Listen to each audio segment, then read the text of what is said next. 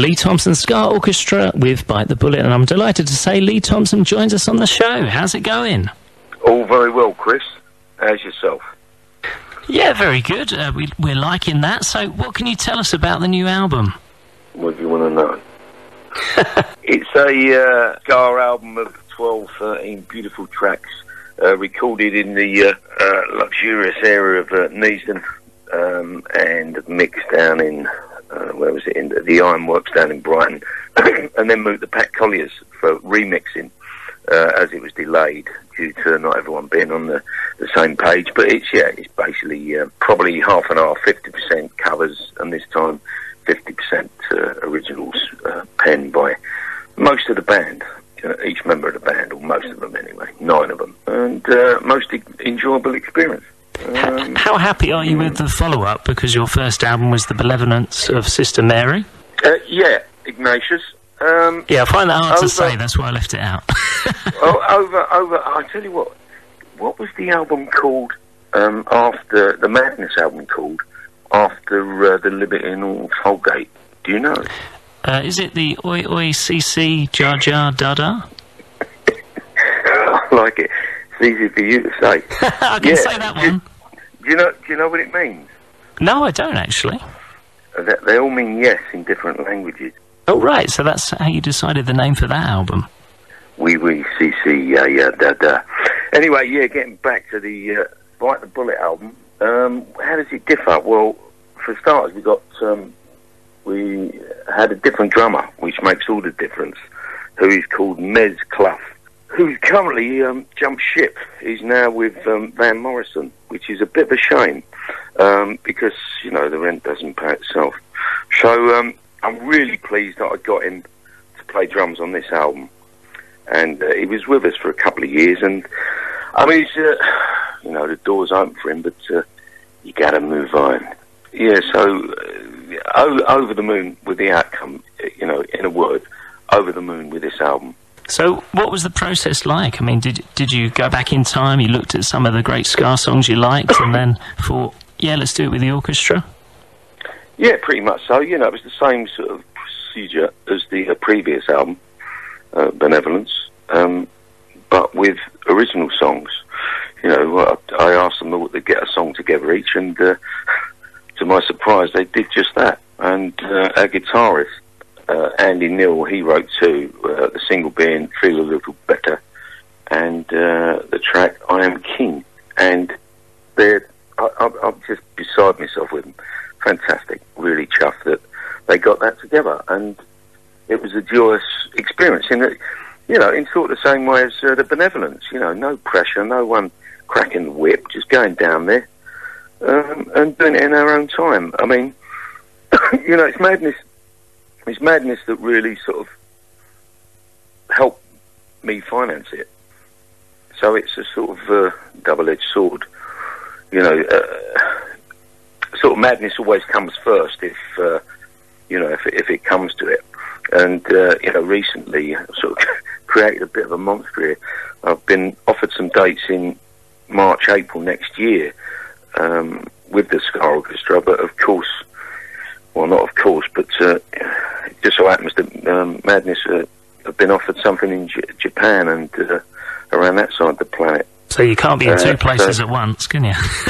Beam me up, Scotty. No, not really. So yeah, it's a bit of a dilemma. So just march on. You just got to march on. See what happens. Maybe might be taking passengers on the space shuttle. I noticed that on your previous album, Benevolence, you did a cover of the Mission Impossible theme, and on the new album, Bite the Bullet, you've done a ska version of On Her Majesty's Secret Service. Is this going to be a theme on future albums? Who knows, Christopher? I'll tell you what I quite fancy is the Perry Mason theme. Know that theme? No, I don't actually. Fantastic. Maybe you can sing it. No, I don't want your listeners turning off. Yeah, I reckon that's going to, if we ever get to do a third album, that's the contender, hot off the press. But that was suggested by Kev Badette, our guitarist, who, you know, instead of writing an original, he suggested that, and we was like, yeah, let's have a go at it, and it worked. It sounds quite, yeah, I'm pleased with it. Yeah, I like it too. So how's it been this year with your gigs? So how's it been this year with your gigs and everything? I know that you was Under the Bridge at the start of the year. Was not Under the Bridge, sorry, the Jazz Cafe, weren't you? I believe. Yeah. No, we done the Under the Bridge the year before that. I think that was. That's a funny old place, built under Chelsea football ground apparently, run by your Ruskies. Yeah, we had to do the show, and so got turfed out pretty quick to get the Everywhere's Essex mob down there. So yeah, that was quite an experience. Sort of on stage playing, you go into the room to de-sweat and then turfed out onto the street. Bloody outrageous. I'll never play in that bloody town again, I'll tell you, for sure. But the Jazz Cafe gig, yeah, fantastic. The last one we done, moving swiftly forward, was the 100 Club, where we done the album launch. And, Great. It was suggested by a guitarist, clever old soul, God bless him, Andy Neal, that what we do is we, with the album half the press, we do an emboss of Lee Thompson Ska Orchestra 100 Club. Sign up, everyone signs the albums, and they're in with the price of the entry, so as to pay the rent. I thought it was a very good idea. So everyone came along to the gig. All right, it was 20 quid to get in, but you got a signed embossed, you know, probably half of them are on eBay now, but and you get to see the band live to boot, and it was a thoroughly enjoyable, I'd say probably the best, well, not the best, but one of the best in my all-time top 5 favourite Ska Orchestra gigs. It was nice and relaxed, great audience, great sound, just a good atmosphere, you know, when all the stars line up, it just clicked, yeah. Yeah, it's a nice intimate gig, isn't it? I saw Simmerip there a few years ago, and yeah, I think you get a great vibe in that place. Simmerip? What? Simmer or Simmerip? How many of them left? Roy Ellis. Mr. Simmerip, that's what he's known as. Department S. Yeah, and all good? Oh yeah, it was a fantastic gig, yeah. Really enjoyed it. Cool. And yeah, I think that was one of the, was it Treasure Isle, wasn't it? Treasure Isle. Skinhead Moons, I'm pretty sure, but it was a single it was one of the first records that I had on my Van der Molen record deck back in 69, 70. Yeah, he definitely did that one he'd done that a couple of times. You can't blame him, such a great tune. Skinhead Anthem.